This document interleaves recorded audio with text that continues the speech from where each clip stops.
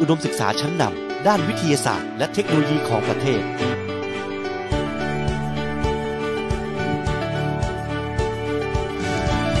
หลักสูตรระดับปริญญาตรี 3 หลักสูตรสาขาวิชาวิทยาศาสตร์และเทคโนโลยีการอาหารสาขาวิชาเทคโนโลยีการหมักในอุตสาหกรรมอาหารสาขาวิชาวิศวกรรมแปรรูปอาหารหลักสูตรระดับปริญญาโท 3 หลักสูตรสาขาวิชาวิทยาศาสตร์การอาหารสาขาวิชาเทคโนโลยีการบริการอาหารและการจัดการสาขาวิชาการจัดการความปลอดภัยอาหารหลักสูตรระดับปริญญาเอก 1 หลักสูตรสาขาวิชาวิทยาศาสตร์การอาหารหลักสูตรนานาชาติคณะของเราเน้นการพัฒนาผลิตภัณฑ์อาหารนวัตกรรมและโครงงานวิจัยเพื่อนำไปสู่การสร้างเทคโนโลยีทางอาหารที่สามารถแก้ไขปัญหาได้จริงเราจะเป็นสถาบันแนวหน้าที่ผลิตบุคลากรและสร้างนวัตกรรมเพื่อพัฒนาอุตสาหกรรมอาหารให้เป็นที่ยอมรับในระดับสากล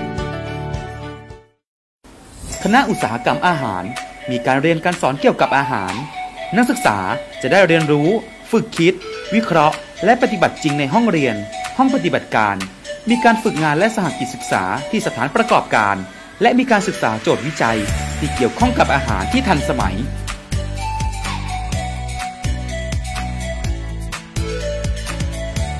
คณะมีหลักสูตรระดับปริญญาตรีที่มีการเรียนการสอนครอบคลุมทุกด้านของอุตสาหกรรมอาหารทั้งหมด 4 หลักสูตรได้แก่ 1. หลักสูตรวิทยาศาสตร์และเทคโนโลยีการอาหาร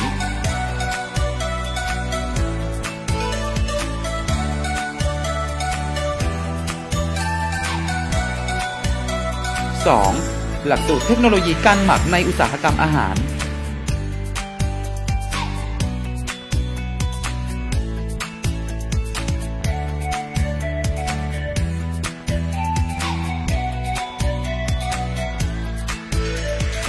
3. หลักสูตรวิศวกรรมแปรรูปอาหาร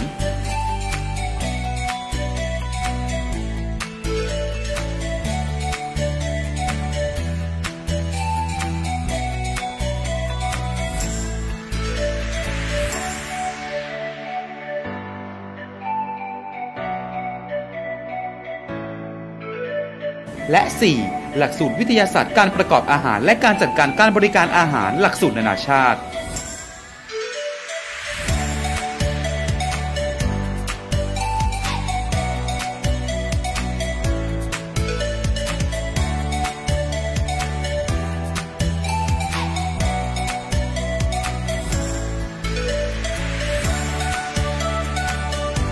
สิ่งอำนวยความสะดวกในคณะมีอุปกรณ์ที่พร้อมต่อการเรียนการสอนมีอุปกรณ์และเครื่องมือการแปรรูปอาหารการวิเคราะห์และตรวจสอบคุณภาพอาหารที่ทันสมัยทั้งในระดับห้องปฏิบัติการและในระดับอุตสาหกรรมมีห้องปฏิบัติการการครัวที่พร้อมรองรับการเรียนการสอนรวมถึงร้านอาหารต้นแบบให้นักศึกษาได้ฝึกปฏิบัติเพื่อการเรียนรู้ของนักศึกษาช่วยสนับสนุนและส่งเสริมทักษะปฏิบัติของนักศึกษาให้เป็นไปอย่างมีประสิทธิภาพสูงสุด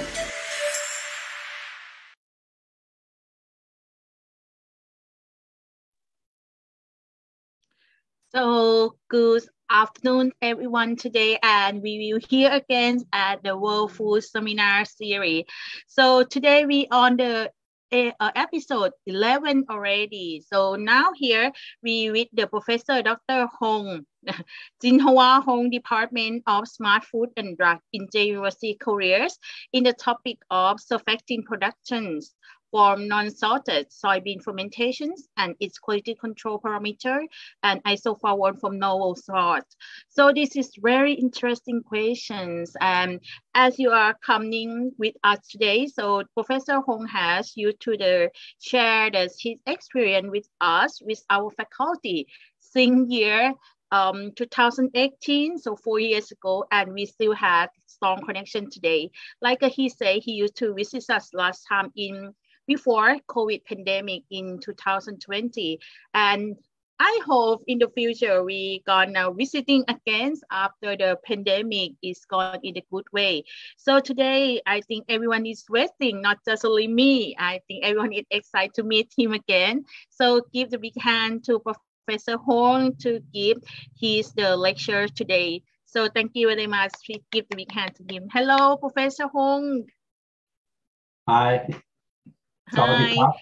Sawadika. So it's very nice to meet you again. I think it's Friday and my topic is pretty heavy. So I hope I give you, how do I say, valuable information. This is kind of my academic and research history. These two topics I've been working with more than 20 years. So let me introduce these two topics. Starting from isoflavone first, and then surfactin will come next. Let me share my slide with you. Okay.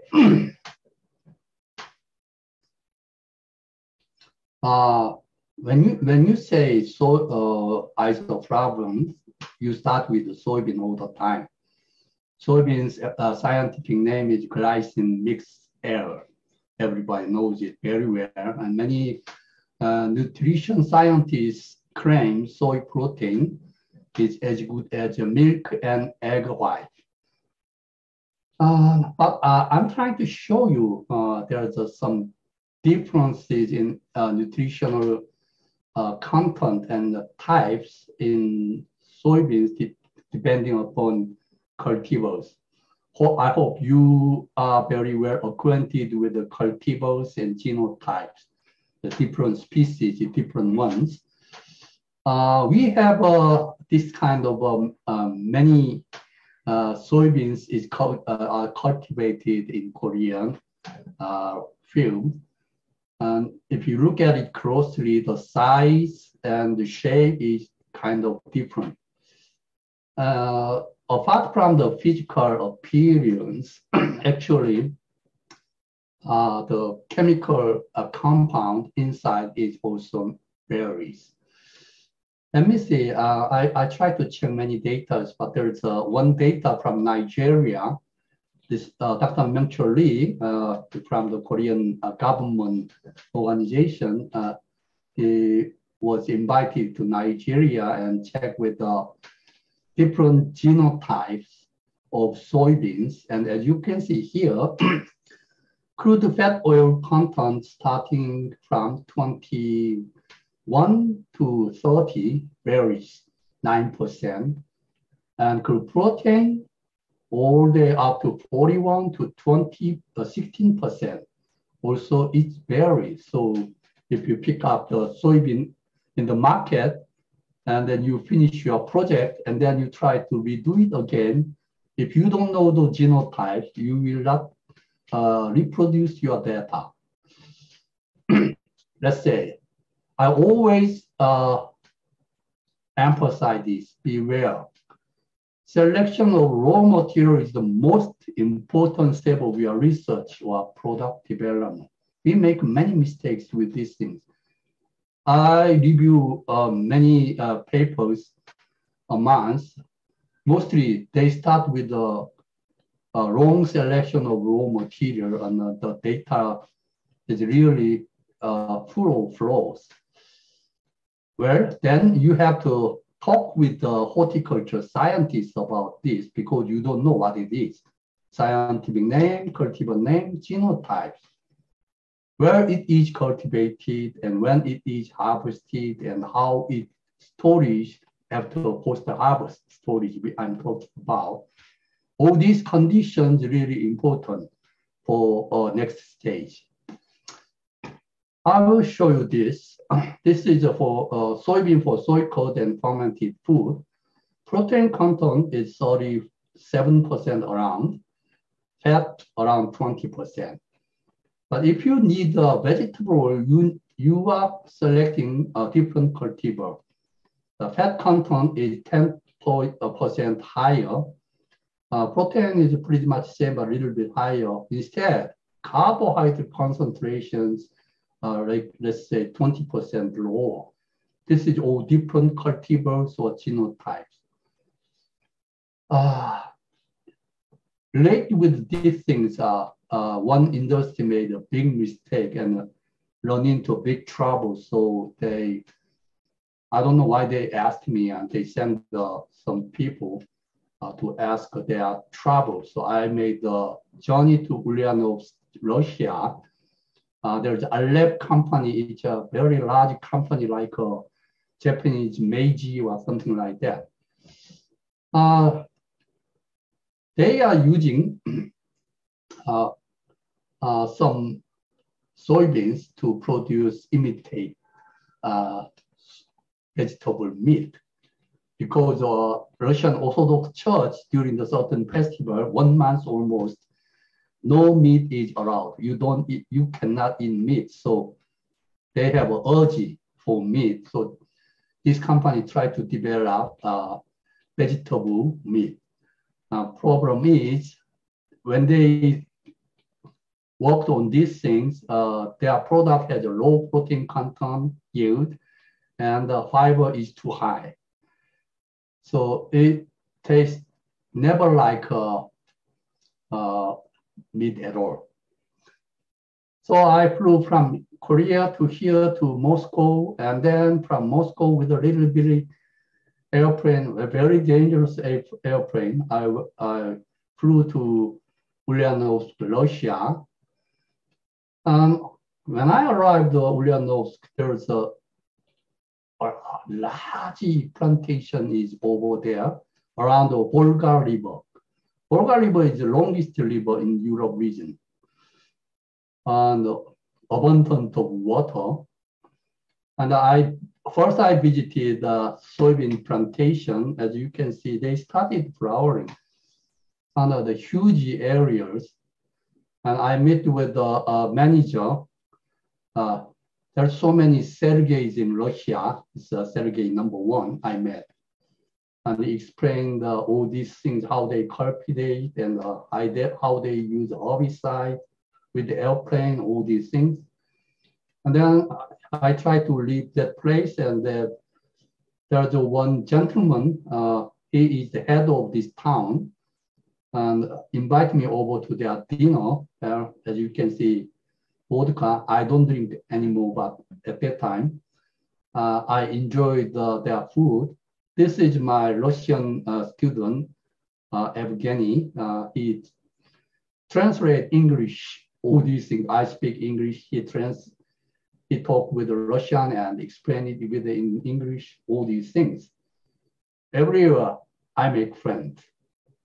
Anyway, so I couldn't find anything better. So I visited Ulyanovsk University, because the agriculture college is very large over there and very active.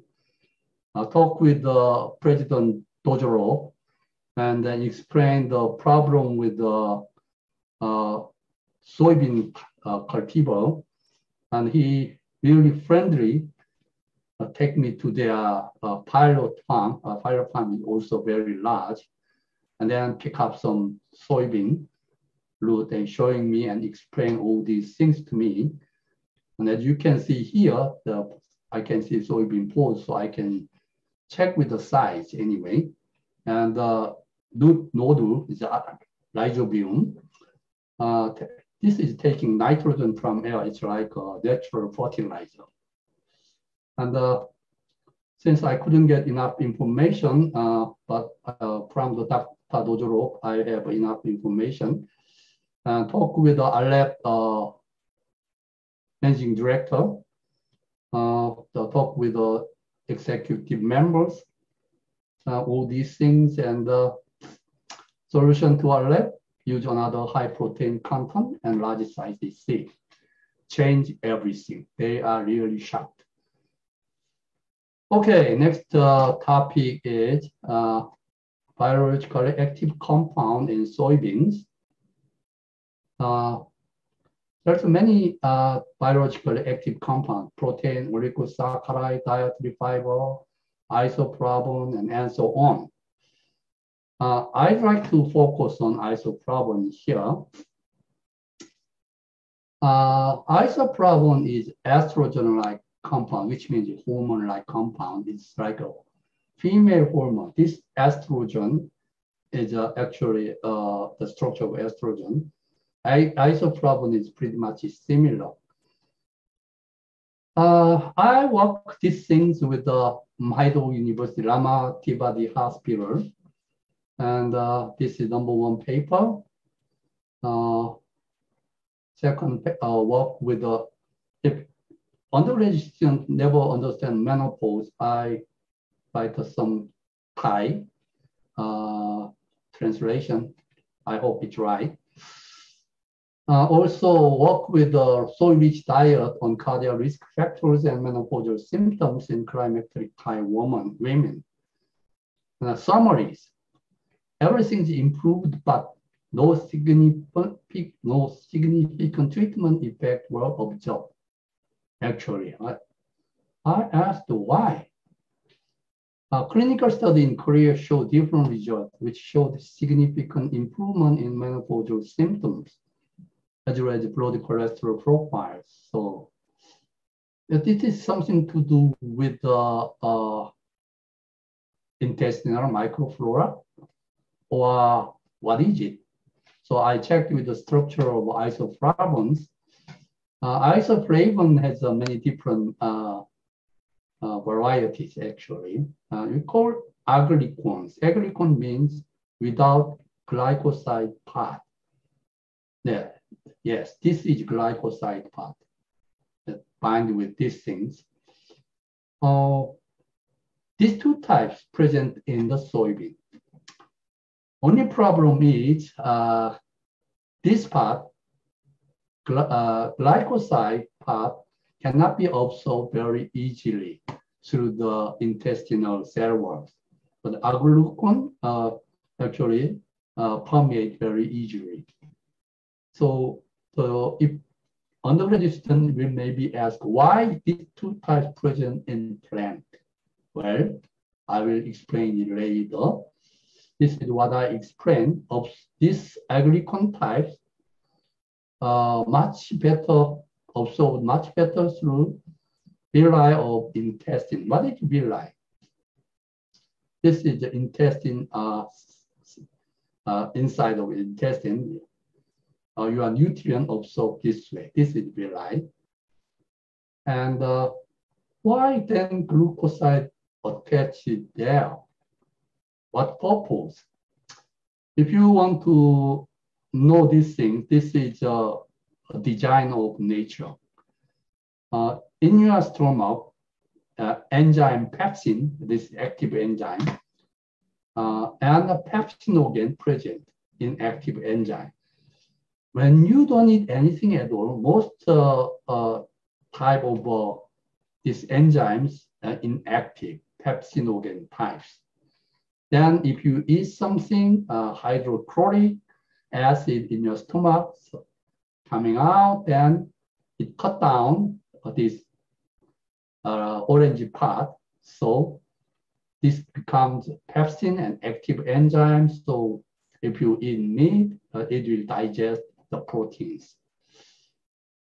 Likewise, maybe inside of a plant, there is some reason to isoflavones should be in there with the inactive state.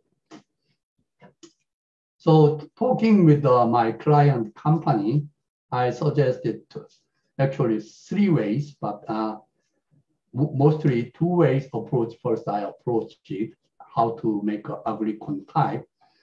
First, search for plant containing high isoflavone content. For the production and processing, you need a high concentration of active compound first. Otherwise, you are using so many your materials to get certain amount of active compound. Another thing is if you use lactic acid bacteria, it will break down glycosidic bond, so making it into aglycon type in the large intestine. Easy thing is outside with the enzyme hydrolyze glycoside moiety, so where it turns into aglycon. If you can see isoflavone profiles of different genotypes, this is Brazilian soybeans. Some of them, total isopropyl is very low as compared to others. I will show you these things. You will find it later. Daidzein, you have to remember the name of daidzein and daidzein. The total, if you add it up, compare with the 105 AP, this 133 has a higher amount of daidzein. This is the best, in terms of soybean, best candidate for the next stage. Instead, in Korea, most soybeans imported from China or Brazil or America, we started with a different noble source. So Pore japonica, these trees, this is big tree, like these things. It has lots of ripe seed. We can harvest a lot of seeds. So also, this seed contains genistein, large quantity. So we use the last one, enzyme hydrolysis of glycosidic bond. So this is a large schematic diagram of in the plant. This company now is Novalex company in Korea, large health food company. They were very ambitious, these things, but actually I didn't recommend these things because the cost is too high. Anyway, so they make aglycons from the glycoside isopropyl.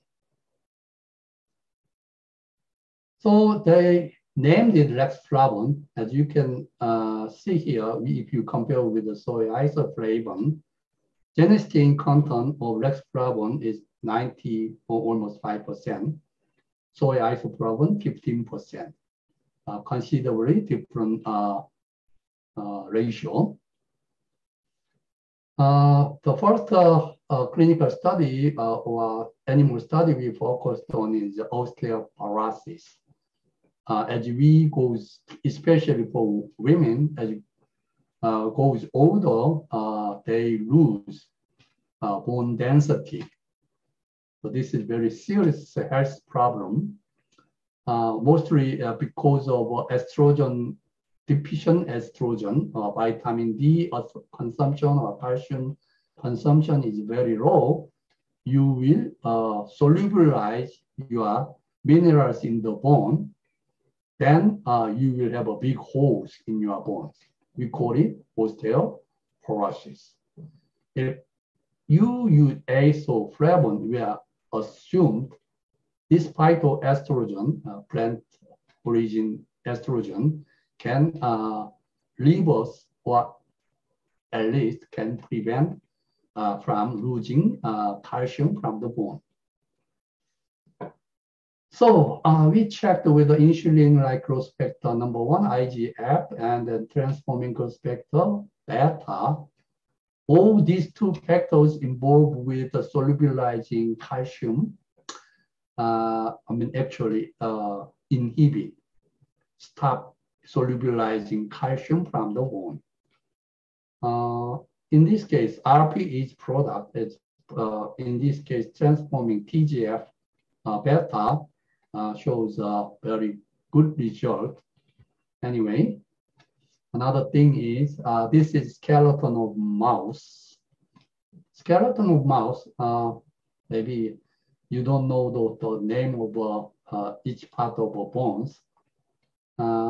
This is tibia. Tibia means this part very easily breaks down when some impact is made, if you have osteoporosis. So in the animal experiment, they use these things, and then lumbar area also they use. Okay, this is control ones. This is actually defected ones. We say you can see big holes here. And after treating estradiol, this is a female hormone, you can see the improvement here. And this RG, RA, RP is rexflavin, glycoside, or aglycon type, or a different formulation product type RP. The RP actually recovers all these density very well.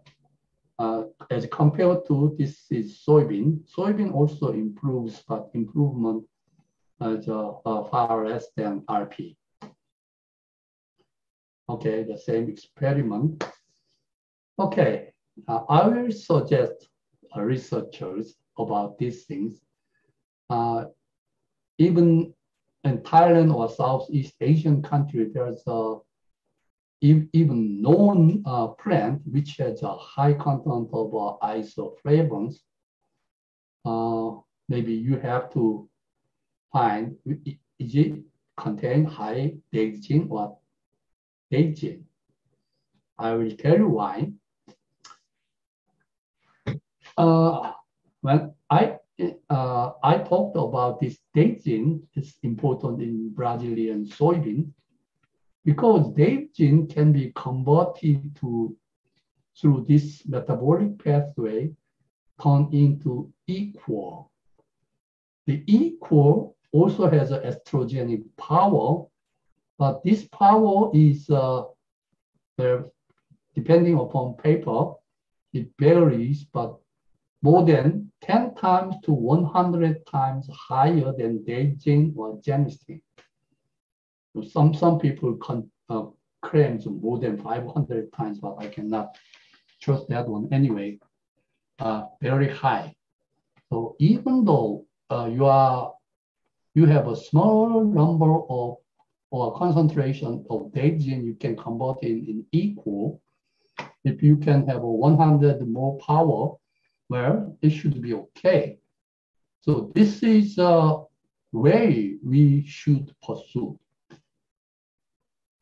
because only about 30 to 50% of people have intestinal bacteria that makes equal. I had some stool sample from Thai woman when I had the experiment. Thai woman has let's say, the intestinal microflora as compared to Korean counterpart is very poor. We call it good bacteria, intestinal bacteria content is very, very low because of your diet. I think your diet didn't contain very much lactobacillus species or others that can stick to the cell walls in large intestine long time. Like a yogurt, if you consume yogurt, Lactobacillus bulgaricus type, it stays in the stomach less than 18 hours. But Lactobacillus plantarum stays more than 4 days or 7 days.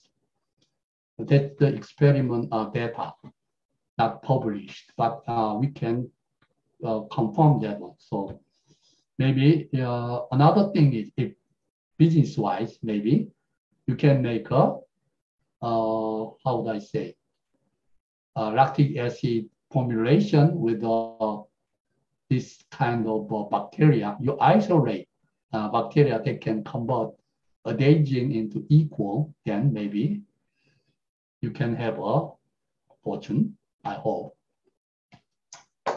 Okay, this is all I've got for isoflavone from the noble sources. And I will stop here. And if you have any questions whatsoever, before moving on to surfactin, because our memory span is very short, I will happily answer to your question if you have. Usually, Thai people is very shy. If you really shy, maybe you can write email to me. Later, I will give you my email on the screen. If not, maybe we can share some information together. Hi, Ajahn Prapan. Nice Good to see you afternoon, again. Professor Hong. Because I am Thai, I also shy too. Kidding me. So, first of all, very nice start up with your presentation and very interesting topic. And seem to me the form of the isoflavone, like a glycoside or a glycone, is affect the estrogenic activity of the compound. So I am wondering that the sugar moiety of the glycoside isoflavone, is it very stable? For example, is it still stable under the cooking condition, or even in human digestive system? It can remove by the heat or the digestion of in the GI tract or not? Okay, that's very good question. Thank you for asking me that question. The bond strength of glycosidic bond is very strong. It's like you cook rice, the starch, you cannot break it down by cooking because of their alpha-1,4 glycosidic bond is very, very strong. It's not like a hydrogen bond. It's only 3 kilocalorie.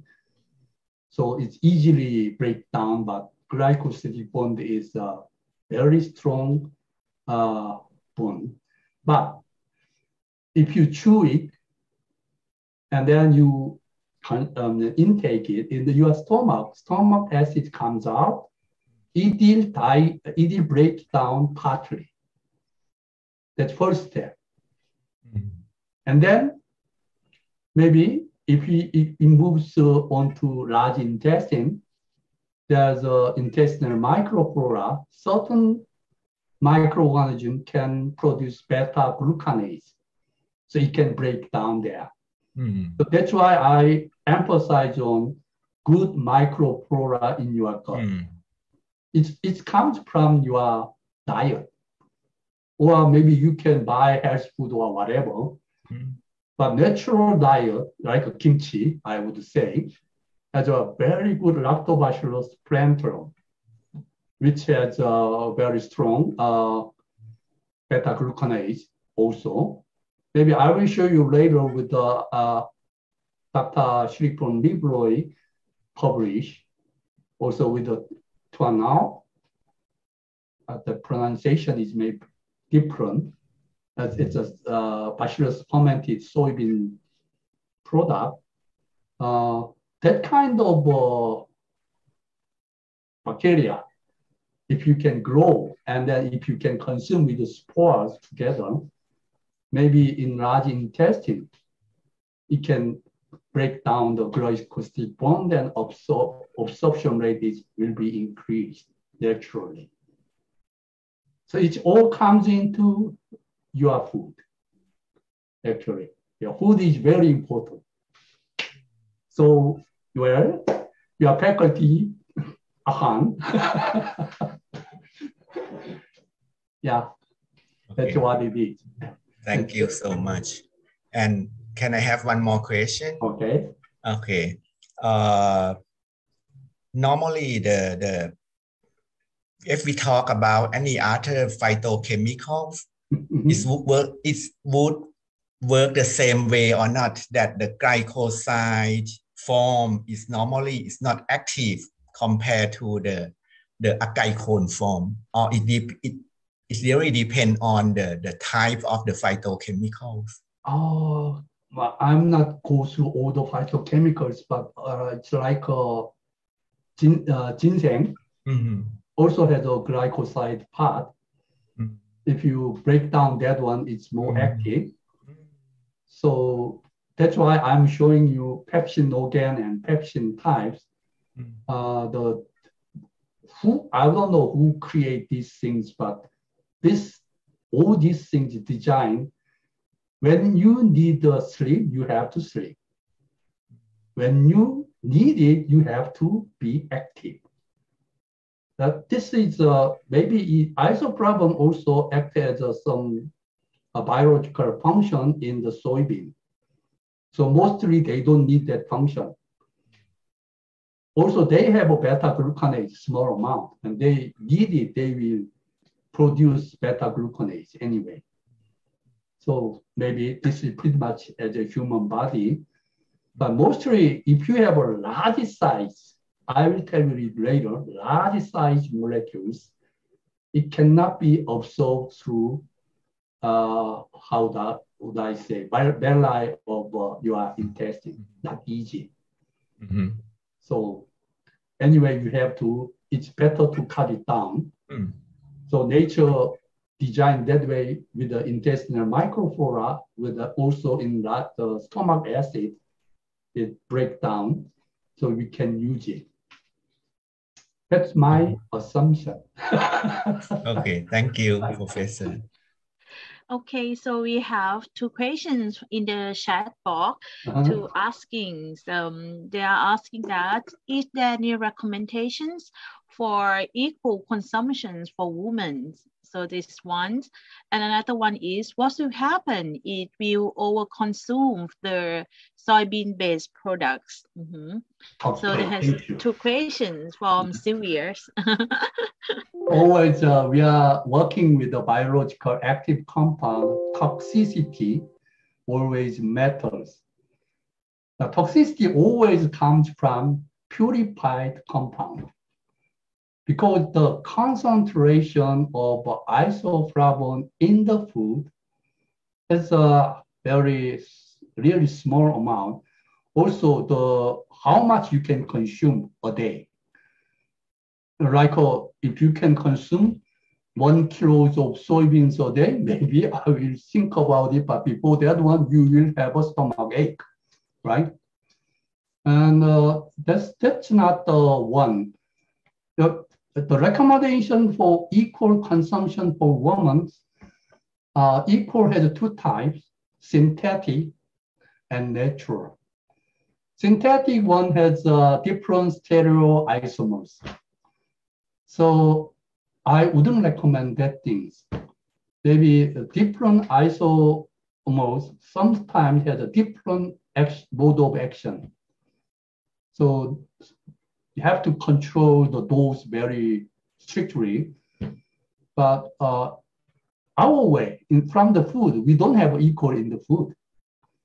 We can convert it from the large intestine, where in the test tube, we can produce equal in the lab. Mm. But the amount is so small. So if I check the cost, people will not buy it anyway. Mm-hmm. It's better with the base gene concentration is high food, you consume it with let's say with a good bacteria, probiotic bacteria, they can convert that one base gene to equal. Mm-hmm. That's what I recommend. Then the amount of concentration equal is very small but effective. So that should do it. Okay, we just control a little bit of nature. Okay, right. Yeah. So we have another questions. So very famous, popular. If we fermented soybean products, can we get more agave corn part or not? I talked about that one previously with Dr. Prabhan. Cooking cannot break down glycosidic bond. Glycosidic bond is the electron sharing. The strength is very, very high.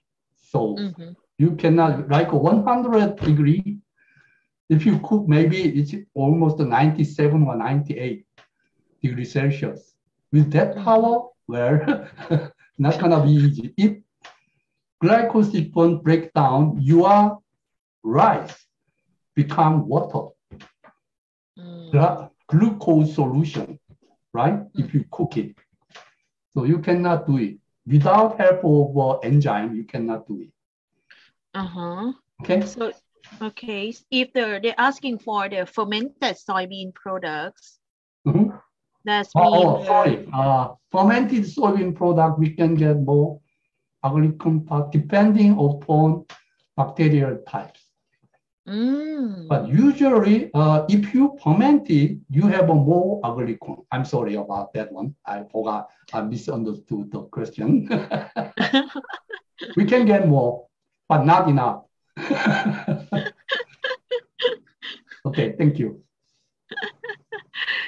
So, from the Ajahn Panjali, Ajahn Panjali asking that, is there have any other microorganism that had potential to be convert the eco compounds than Lactobacillus plantarum, professors? Bacteria, Bacillus species. Yeah. Bacillus species always inside our large intestine because it forms spores. So whenever we eat it, it can survive through stomach acid and then travel through the large intestine, and they have a happy hours there because they are, how would I say, they can grow there without minimal amount of oxygen. So they had another strain than Lactobacillus, I think like a petior or some another species. But you can find it from the food, fermented food. Number one thing is find it from the fermented food. So usually I collect many different kinds of fermented from the local market, and then try to find the bioactivity from there. So we screen that one and then select those species. That's the way most of my microorganisms registered in Korean culture collections found that way. Okay. It's very time consuming. But with the help of my beloved students, we can do it. Maybe 10,000 species at one time. So I think this first section is already asked the many questions. So can we move to another next one? Okay. I think, and if you have a question, maybe you can leave on the chat box and we will be back after second sections. Let's move on to next topic. Surfactant production from non-salted soybean fermentation. Non-salted means most soybean fermentation use salt, but it doesn't use salt at all. And we will find the quality control parameters. This is a traditional Korean way. I joke about this thing. This is Jangdo, traditional batch type bioreactor. Whenever people from the United States or Europe comes to me, I introduce these things. I will show you bioreactor. They expect lots of things, and I usually show them these things. But this is really create a miracle. And this is a Korean traditional fermented food with using raw soybeans. We cook it and ferment 2 to 3 days with the Bacillus subtilis. We call it 청국장. It's a counterpart of Japanese natto. Well, we make a block called the meju, and then 20 to 90, almost 3 months, we hanging around the outside and we collect different kind of mold species that produce protease enzymes. And then there's 2 types. With the salt brines, we put it over here inside and then leave it there, depending upon your taste, maybe 6 months or many years. You can store it that way. Solid part, we call it doenjang. It's pretty much similar to Japanese miso. And then liquid part is soy sauce. And also, you add rice powder, salt, and chili, and then you just store it outside, and it becomes gochujang. I'm working on 청국장. Okay, there's one review paper about the alkaline fermented food. So let's see. This is 청국장 and natto. This kinema is from Nepal, pretty much same things. Doenjang is Korean. Daochi is the Chinese ones. Dawa is a locust long bean from Africa. Anybody pronounce these things? Achan Warachon? Tuana? Which one? This one. Tuana. Tuana. Okay, Tuana. Oh no, it's typing in Thai Tuana. Actually, that's called Tuanao. Tuanao. Something's missing here. Yeah, this one is not correct typing. Yes, but the pronoun is kind of the same. Okay. This is from the one paper. That he's not the what is it? Thai people. Okay. You have to ask Ajahn Prapan more than me. He is good in cooking more. Okay. Anyhow, it's pretty much same. And this is dried ones, tuanao. Yes, tuanao. I bought it from the Chiang Mai. Oh. Long time ago. I published one paper with the Benya Manochai of Kasesa University. At that time, he worked with me in Nutratech, Bangkok. First fermented soy food paper, a Thai soy food paper in Korea. We checked all the nutritional quality, and we found it had a daidajin content. The dry ones, 355 to 176, depending upon where we bought. The very interesting paper I made. And then Dr. Shripon worked on tuanao with the nutritional quality, made the reaction, and then beta glucosidase. I wonder, maybe Dr. Shripon's using these things to produce equal, I hope. I will explain why I start looking into surfactin. When I start surfactin more than 22 years ago, nobody maybe said nobody's interested in surfactin at all. But our faculty has a big project with the Korean traditional fermented food. And this Dr. Song asked me antibacterial activity of fibrinolytic enzyme from 청국장. That's pretty much like a natto kinase.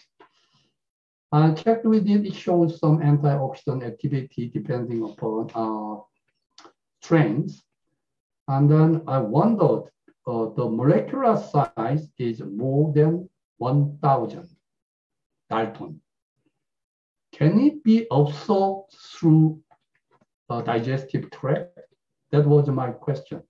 Because most of the experiment is done in vitro.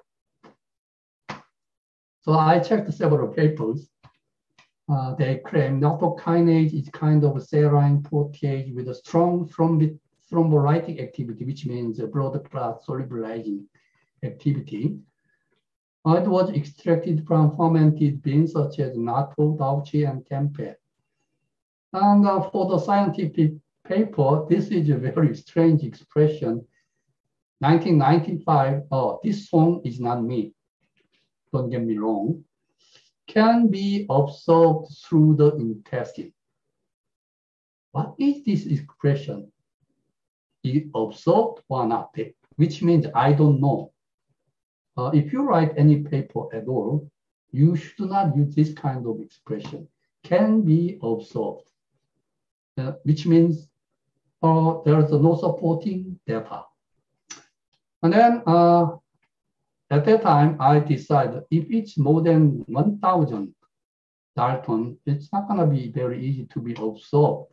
That was my hypothesis. And then when researchers eventually 2017 support my hypothesis. It says from Uppsala, Sweden, he said steep drop off in membrane permeability at molecular weight above 1,000 Dalton, which means it goes over, molecular size goes over 1,000. It cannot permeate membrane very well. So lactokinase is more than 10,000 to 30,000 or something like that. I am very much wondering their preparation of their sample. Anyway, so at that time, I decided to find a small molecular size active compound, and we did separate these things and did many things about confirm the structure and find out from the petroleum company paper, it is surfactin. So funny, not food company. This one's surfactin isomers, talking about 2010. When I studied these things, only 5 isomers published in the paper. Now it's almost 9 isomers published. The amino acid with a hydrogen carbon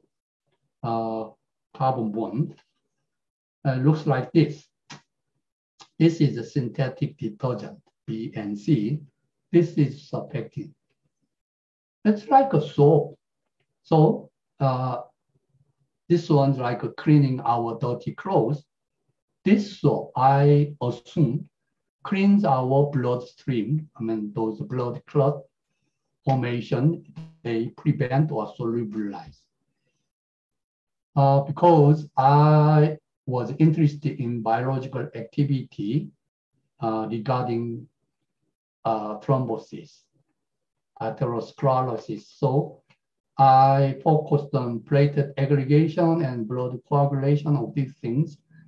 I met with one expert, Professor Hajin-Bak in India University, and I gave my sample and he did some research on this. This is a blood clot formation from thrombolytic vascular event. You can see this is serious process. So how they measure in vitro on this thing, blood coagulation inhibition? They have this special agrogeometric machines, and they measure these things with the right comes a platelet-rich plasma. This thing first, sorry. If it has a plasma platelet-rich, it cannot pass many rights. So detector comes like this plate part. But platelet coagulate, and it because it contains some liquid part, it goes up. Then light pass through better. So well, this graph showed that way a higher transmission rate. It's like this. If you have a platelet-rich distance, your transmission is very low, but it coagulates, that's gonna be very high. So with this instrument, the BF is my surfactin. Give that Dr. Hajin-Bak. And if the aggravate with the collagen, it coagulates. Then, they use surfactin 1.0 microgram. Number one is around 30%, 50%, and then 7.3, then it goes almost zero. This way improves and inhibit aggregation very well. Let's say as concentration of surfactant BF increases, blood coagulation inhibited significantly. And then another thing is theophylline or mollustamine is actually aggregation inhibitor drugs. We compare these things with surfactant. Surfactant shows higher inhibition rate, like 90%. Theophylline only 31%, mollustamine only 7%. But if you combine these things individually with the surfactant, the inhibition rate goes up. Like in case of mollustamine, 96%. Okay, this is a premature experiment, but it's screening test, preliminary test of a survival rate of ICR mouse by intraperitoneal injection of sarcoma cell 180. Sarcoma cell 180 is actually, you can transport plant to this tumor to mouse, so it can cause cancer. And as you can see here, it's BF is surfactant and Taxol is chemotherapy medication from the tree. This is very famous chemotherapy medication. And survival after cancer is erupted, 30 days, all mouse is dead. If you use a Taxol, 40% survive. Use surfactant, and 80% survive. Maybe this is only one-time experiment. We cannot claim this is really effective with the other experiment followed with the other researchers. They confirm anti-cancer activity in different type of cancer. So at that time, we made a large-scale production plan. So we made a flow chart, soaking, sterilization, cooling, inoculation, fermentation, extraction, and so on. And low purity, just the freeze drying after filtration. And acidification, so to partly purified, so which has a high purity. Two-way design was made. After that, we need some, for the large scale, we need some quality index when to start fermenting. So I asked one student to do all this dirty work. This is the work of Mr. Ji Chang-gun, master student of Indiana University now. I like him very much. He worked really diligently. Now, starting from measuring soybeans and soak for 12 hours, and then autoclave 15 minutes 2 times. As you can see here, this part. Raw material usually contains 10 to the 6 of bacterial count. And first 15 minutes, because it contains spores, 10 to the 102 survived. So second autoclave, we remove all the bacteria from the soybean. After 2 times cooking, autoclave, he is showing how soft it is. Maybe he is very strong. And then we add the starter. This starter is Bacillus subtilis KCCM 10480, registered under my name as a patent registration. It's cooked in the fermenter, a household fermenter at 40 degrees Celsius. after fermentation, 2 days, two more days, something like that. And then they remove the 청국장, and you can see this slime part. And then extract with the water and filter. After that, acidification down to pH 2.5. You can see the bottom, the precipitation. After centrifugation, with the 300 gram soybeans, we get this much purified surfactant. So design some machines how to ferment a solid fermentation diagram. This one's actually more sophisticated, and one company already built up these things. Now this is master student thesis work, determination of quality index of surfactant production. Now this is a different engineering part actually. So first you have to look at these things. As the fermentation goes on, surfactant production has two different slopes. And these two different slopes has a crossing point. And so the 6 hours fermentation. So what I'm trying to do, what Chang'en trying to do is find the other quality index which shows this index clearly. This is a growth curve, Bacillus subtilis in the 청국장 non-salty soybean fermentation.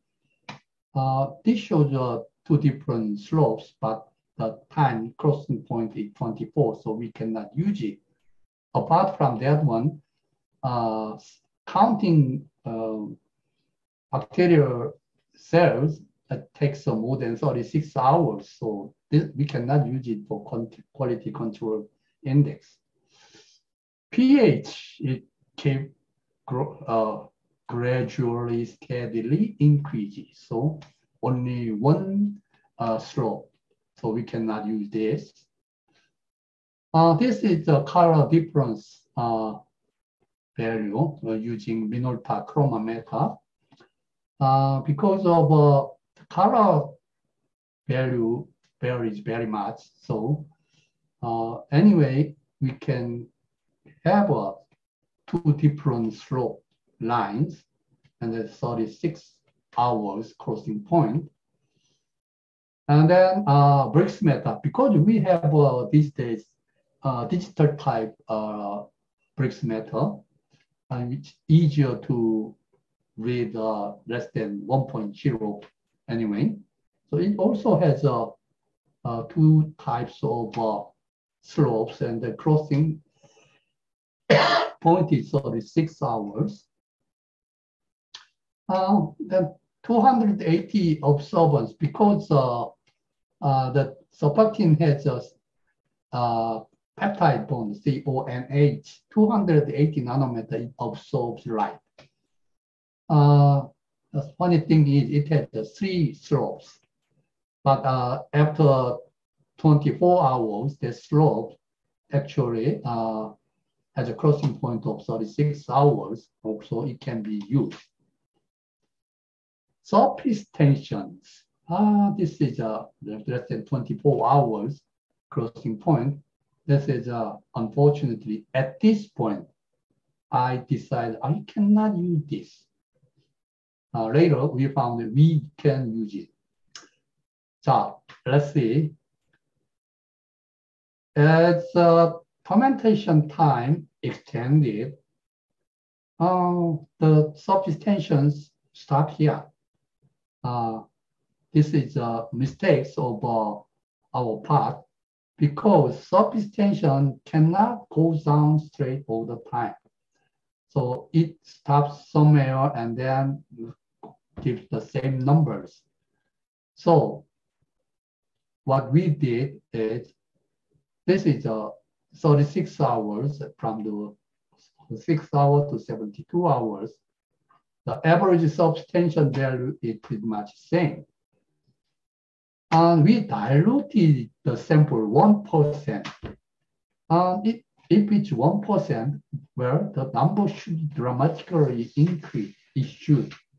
But it gives me this 40, around the 40. So which means we made different approaches, maybe with the CMC comparison, or let's say 40%. To reach 40%, how much we have to dilute.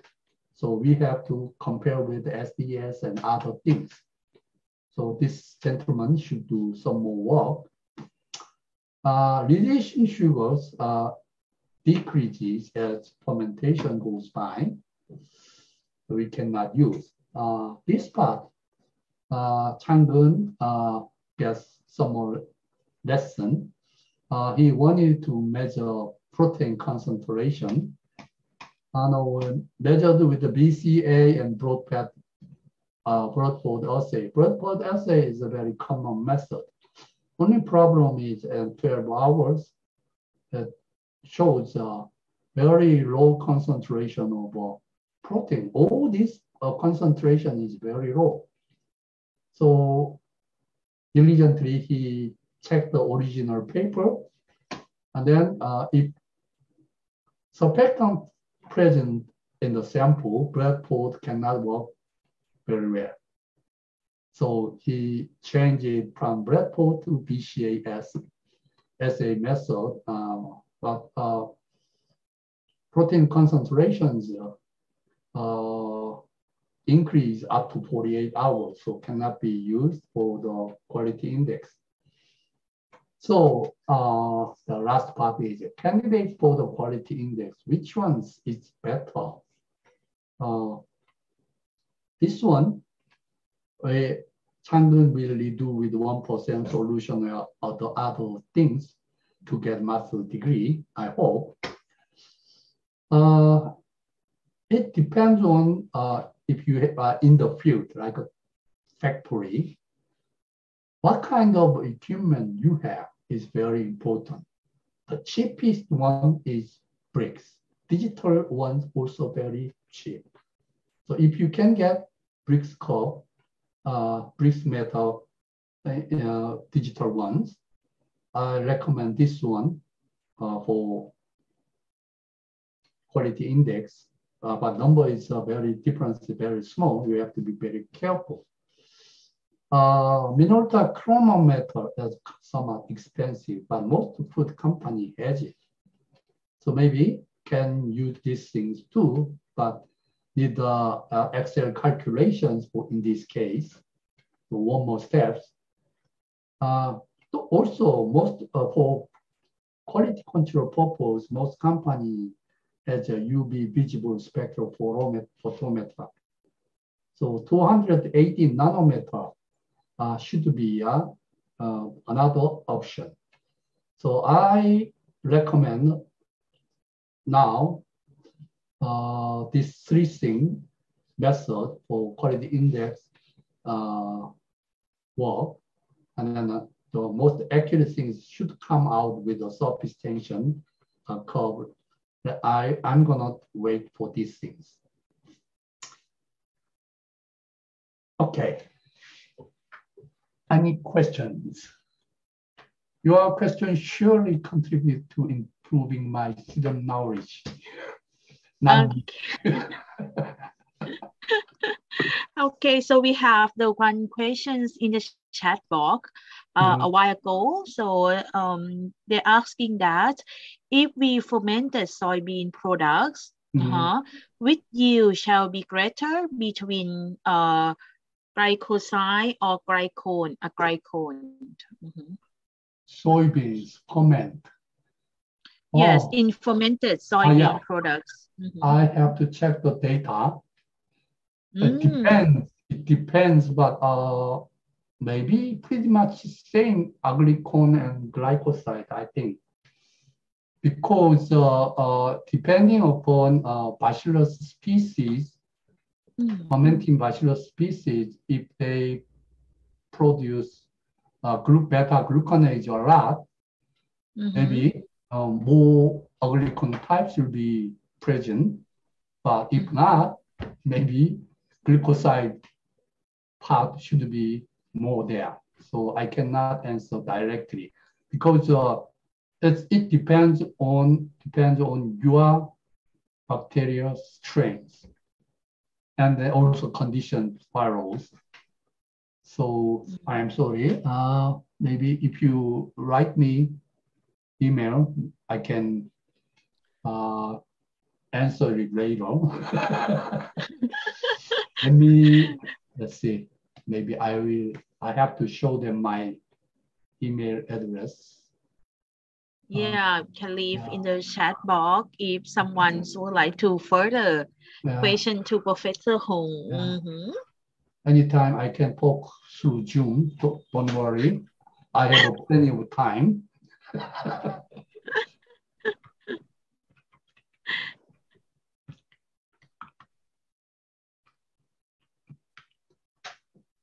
Okay.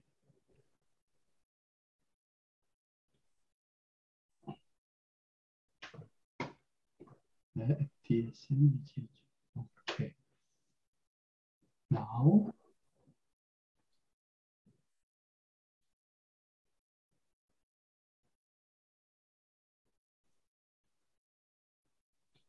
Here. Oh, where is it? Okay. Slide show. Okay. Okay. So you have the email from Professor Hong already. So beware, you got a lot of mail. I don't think so. I did that more than 10 times. I never get any email. Anyway, okay. So they have some questions. So for the surfactant, that's from the fermented soybean. So from the you analyze, so it's like the basics of chemical analyzing. So if you would like to specify that is surfactant or not, it used to be had the further analyze like a HPLCs or another analyzing or not? The surfactant content we analyze through HPLC. Only problem is in the product I made has 5 isomers. Also, standard has 5 isomers from Sigma. So you are going to encounter a problem. How can I calculate the concentration? Right? The 5 isomers. Yeah. In that case, we made the LC assumption. The response factor of each peak should be same. In that case, we add up the area, standard area, and we add up our sample area. We can compare. Otherwise, there's no way you can do these things. If you are looking into specific isomers, maybe you have to look into that peak. But the problem is there is no standard for each isomer. That's the problem. So maybe you can check with the paper with absorption coefficient of each isomer. In that case, maybe you will calculate a little bit better. So anyone has any questions? Okay, we have the one questions about the surfactants. They're asking that except we fermented soybeans, can be fermented another raw materials for productions of surfactants, and can be applying in the what kind of food industry? Let me make it a little bit clear. I got a little bit confused. I produce surfactant, and then I take out surfactant, and then leftover, the residue we can use. That is the point of question, right? Yeah. Yes. After extracting, wash out the surfactant, the slime part, we are looking into dietary protein production because surfactants may be a very important part, but we analyze the amino acid profile. It's still very good. So we can dry out and make a powder or like a soy protein isolate. The proteins contain much of leucine and branched amino acid. This is very good for the young generation with fitness, muscle builder. Maybe you can go that way. Or maybe with this one, you can make energy bars with the other formulation includes Achan Im's very good at that point, that way. So she can do it anything, I hope.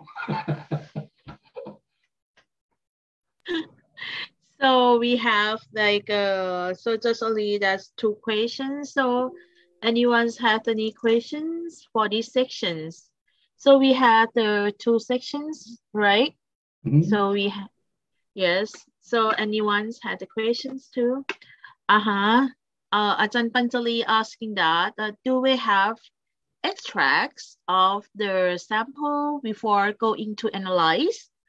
So that's one. And if it's have, would you suggest how the extract to be get the high yield? That's a good question. Yeah.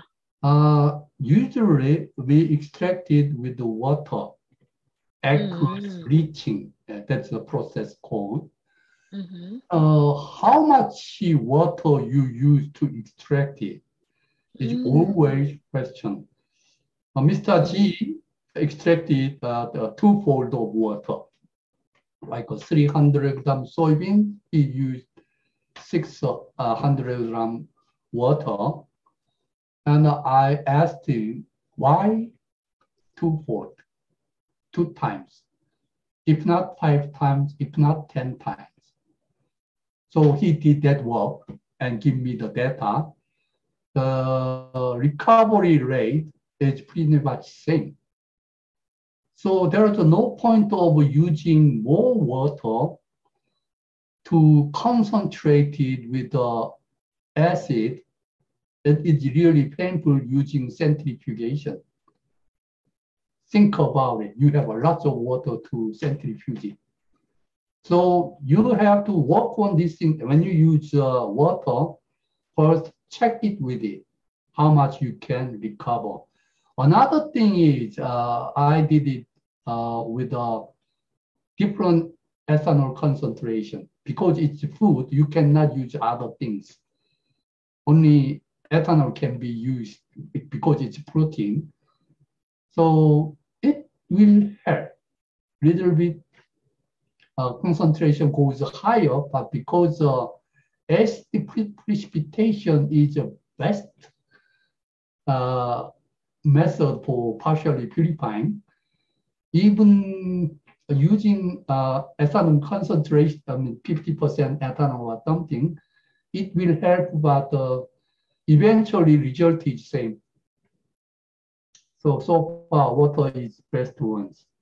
Yes. And what was the next question? Next question. So, why did you choose water extractions over than the methanol or ethanol? Nah, you cannot use methanol for food purpose. Ethanol, I have used already. One of my students used acetone and give a good result and gave it to me, and I told him, can you eat it? You cannot evaporate it completely. Okay. Yeah. How about the ethanol? Ethanol should be okay. Okay, but as I told you, after ethanol, anyway, you have to use acidification. Then water acidification, ethanol acidification, the end result is pretty much same. So you are using more money on that.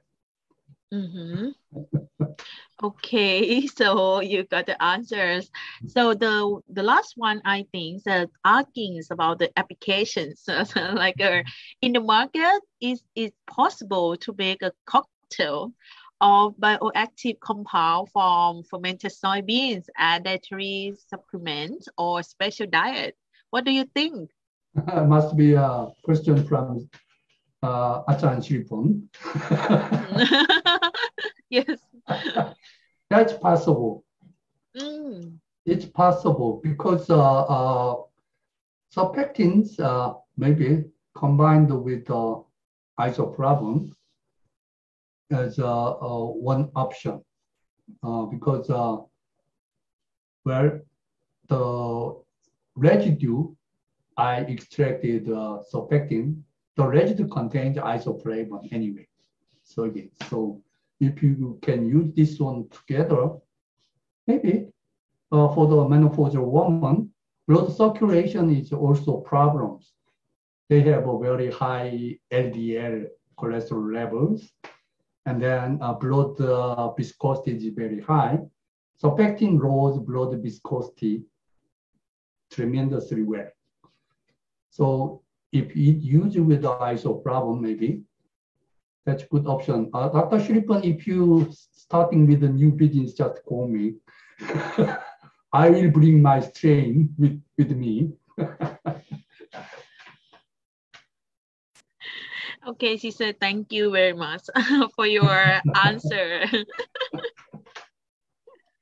So we have 8 minutes left. I think we can be like another one's question. So if anyone's asking, I think it's a view.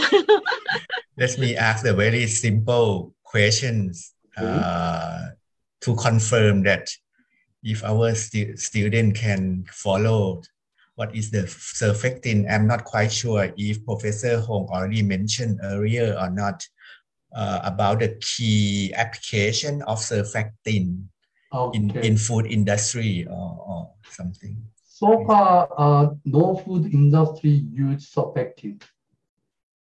So far, because the production yield still we suffer, and then the pure surfactant problem price is very high. So the barrier we have to overcome is large quantity production of surfactant. If it's just a food which contains surfactant, we can anyway make a commercial product. But when consumer, they see that this kind of product, they expect too much. Oh, if I consume these things, maybe in 1 week, I become healthy. Health food cannot make you healthy. But maybe medication can be that way. So one of my students actually doing liquid culture with a tryptophan soy broth and adding another amino acid and minerals increases the production of surfactant. Compare with the solid fermentation, it's over 20 times to 50 times higher yield which comes from liquid culture. Only problem is we did some animal study with that things. In high dose of surfactant, and in case of mouse, you have a blood ruptures comes out, so your eyes become red. The mouse, I was surprised. So you have to control those in case of large medication. But in case of food, well, you don't need to worry about up to what is it, 20 micromoles at one time. So well, we cannot get that much anyway. 300 gram soybeans, where we have less than 1 micromoles. So if you want to go further, there's many papers published, especially in China, with the liquid culture, but they cannot make it commercial, cannot roll down the price. Paper is paper. So it looks nice, but well, somebody should do more work. Okay, so thank you very much, I think. Come over to Korea. Korea, you don't need to worry about the COVID-19. Took a vaccine already? Come to me. I'll buy you a drink.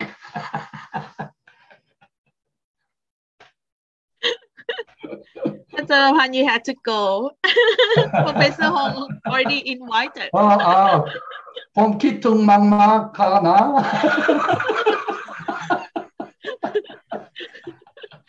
You should come to Thailand, Professor. My wife never around.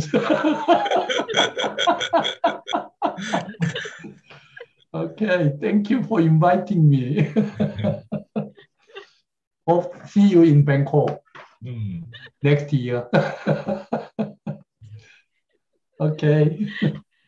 Okay, now I think that everyone got the many knowledge, right, from the Professor Hong's, and Grant, your experience a lot from fermented food and fermented soybeans and many active compounds. And I hope that everyone is gonna enjoy of the webinar today, and I think it's very good in the atmosphere that everyone can join us. So thank you everyone again, and thank you Professor Hong so much to be sharing with us, and Ajahn Prapan, give your thumbs and big hand to you too. So before we left, I would like to share the screen for the certificate today that you are attending of our webinar today. You can see on the screen, and you can download the QR code and fill in the form, your names and your emails, and our e-certificate will be sent direct to your emails for the today of the World Food webinar series on EP 11. So I will take a short time and for the link. So after your scannings already, I would like to introduce the next of the webinar. This is the last one of our webinar for this year. It will be on the herbal tea from Yakun of the Professor Shin Yasuda on next Fridays. If you still finish interesting and antioxidant effects, don't forget about to join us for the next week, and we will share the posters and the QR code on the down there. So if anyone don't still not scanning of the QR codes, please on the screen. So I hope everyone is scanning already. So I would like to stop sharing now. Okay, so we have to thank you again, Professor, to be our guest today. And I hope next year you're gonna be our guest again, right? No, I hope so. You hope so. Maybe traditional Korean food will be very attractive to bachelor maybe students. We can invite also Dr. Lee. Yeah. Dr. Lee, Dr. Lee is here, right? He's gone because of a meeting. Okay, so thank you everyone so much, and see you next Friday. Thank you. Bye. Thank you, Professor Hong Ka.